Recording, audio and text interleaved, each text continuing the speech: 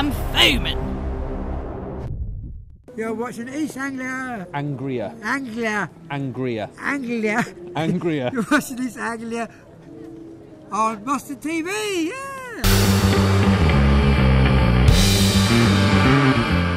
People who are too idle to go to the council dump, they put stuff outside their gate free, and other people come along and take the old tat.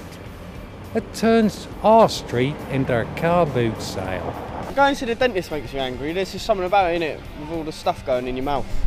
Yeah, that's what makes me angry. Do you know what I mean? Subway's a bit dear. I've got them vouchers still, so it's all good. The foot long's not even a foot long, you know.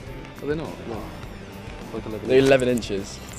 It's when you lean back, don't you? And then you're looking up and you've got bright lights in your face. And then he pulls out the sharp tools and that. That's what makes me angry.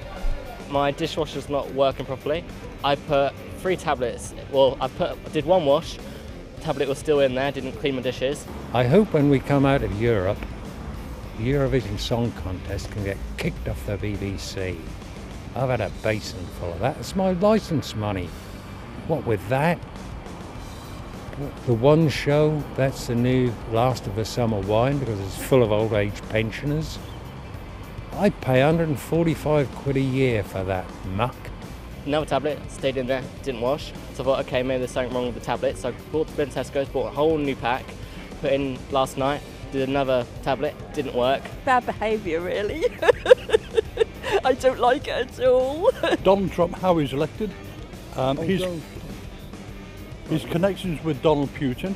You know, like if they come in front of you and swear or something like that, I don't like that at all. No, I don't think it's good enough, you know. There's no need, really. I had to get this little filter thingy out. That was covered in muck and food, so I had to, 7 o'clock in the morning, clear the filth out of that. I've lost quite a bit of sleep recently, worrying about the hummus shortage that we have.